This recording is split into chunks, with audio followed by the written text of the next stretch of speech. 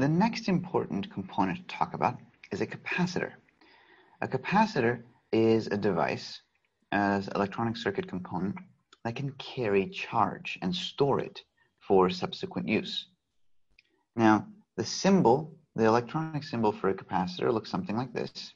It's two plates connected on the ends of a wire, and there can be voltage stored across the plates of the capacitor that then stay and hold charge. The units of capacitance are the farad, usually described with an F, and capacitance is typically described with the letter C. Now, again, the key is to understand what the relationship between voltage and current are through a capacitor. And to do so, we first want to turn to the water pipe analogy. So if we have a water pipe and we're thinking about flow through this pipe, then the capacitor would be a component along the pipe that seals off edge to edge, and is a piece of rubber that will deflect as a function of the pressure. Now, what does that mean? That means that for larger pressures of water, there will be more deflection, right? The rubber is storing energy, storing tension in it, and deflecting appropriately. For lower pressures, the deflection is less. And so you might look at this and say, well, why is this useful? Because for a fixed amount of pressure, at some point, the rubber is just going to deform to some amount, and then it's going to stop, and then current isn't going to flow anymore. That seems like a bad thing. Well, it turns out it's completely accurate.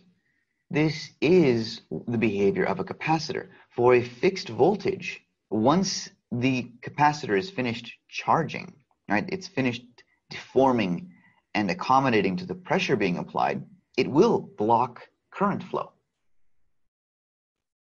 And so what you can see then is that the amount that this membrane deflects, the amount of capacity it has to carry charge, is a function then of the pressure being applied and relates the charge that it can hold. We actually look at the electronic equation that relates the capacitance to voltage and current. It's not as easy to write down as the resistor. Instead, we have to think about how much water is being stored here by the deflection of the rubber. Similarly, it's all about how much charge is being stored, how many electrons are being stored on the plates of the capacitor. And that will be a function of what the voltage being applied is. And so instead of current, we have to talk about charge. And so that's the equation that relates the charge to the voltage is Q for charge, right? The amount of electricity being stored, the amount of electrons being stored, or the amount of water molecules being kept that are being accumulated by this rubber, is equal to and proportional to the voltage times the capacitance. Just proportional, and which makes sense, right? The more pressure you apply, the more this is going to deform, and the more water molecules will be stored, right? Available to be pushed back and recoiled when the pressure goes away. And how much charge accumulates is a function of the capacitance. Something that's extremely rubbery and very flexible and deflects a lot is going to store a whole bunch of water for a fixed amount of voltage. and is going to store way more water, way more charge than something with a very low capacitance that is very stiff and doesn't bend as much. So capacitance is literally how stiff or not stiff the membrane here is in the water tube. Greater capacitance, more stretchiness, less stiffness. Lower capacitance, much more stiffness. Now, why does that make sense? Well, think about it. If you want to store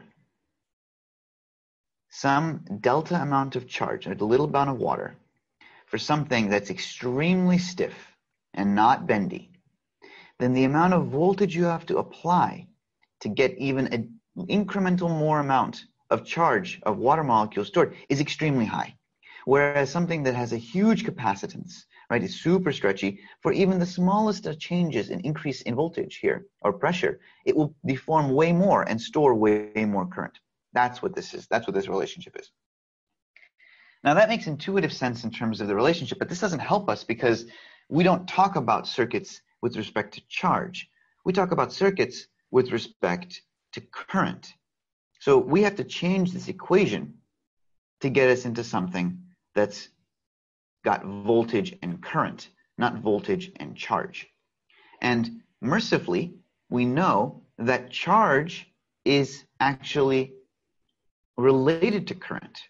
Current is simply the derivative, dq dt, of charge, right? Because what is charge? Charge is the number of water molecules, and the rate of change, right? The movement of water molecules over a fixed area in time, right? The rate of change of water molecules, or in this case, electric charge, electrons, is current. And so if we want to take this equation and get it in terms of I, we have to differentiate both sides with respect to t. And so we will do exactly that. We'll take dq dt, and that gives us I, and we're going to make that, set that equal to c, because that's just a constant, times dv dt. dv dt, the derivative, the rate of change of voltage. I'm also going to write that for ease of understanding as v dot. And so this is the equation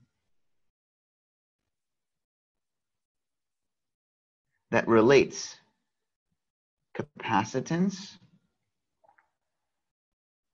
voltage, and current for a capacitor. And if we were to then draw the full voltage the circuit diagram, plus, minus,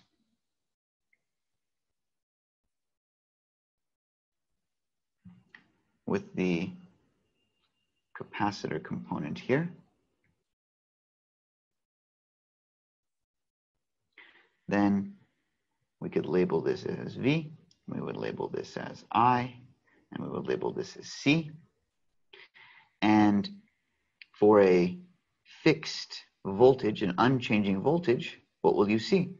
You will see that the change of voltage is 0, and therefore in steady state, after this is done charging, right, that electric potential has been pushed into the system, right, the membrane has finished deforming, I is going to be 0 because the delta V dt, right, the change in voltage over time, is 0. This is a very uninteresting circuit all by itself because this is a fixed voltage. These are way more interesting when the voltage source is not a fixed voltage, but instead is an AC, or changing voltage source, right? So the electricity that comes out of the wall is AC. And that is much more interesting because that will mean that this circuit has dynamics over time that can be well modeled and understood, because suddenly dv dt is not 0 at all times.